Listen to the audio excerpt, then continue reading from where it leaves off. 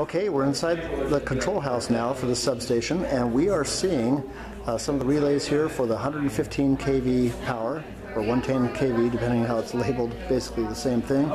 We've got some meters up here showing line currents and megawatts and megavars, reactive power and true power. And of course we've got the protection relays themselves.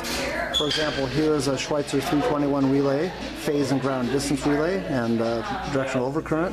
Also we've got the test switches underneath these covers. If we were to take these covers off, you'd see the knife style switches for the CT and PT connections.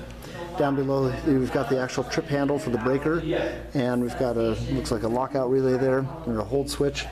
And we've got other relays down here, or test switches, basically, like I said, for all the 115 kV side of the substation.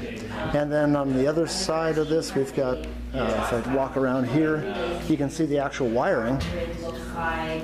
So here's, from my perspective anyway, the interesting side of things. You see all the terminal blocks here, the wires coming into the backs of the relays, communication cables,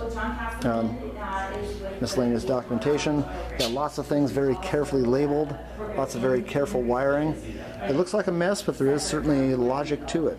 And a relay technician may spend a fair amount of their time measuring signals, looking at connections here, and if there's something to be done to the relay, taken out of service or maintained, you may have to be doing things with connections back here.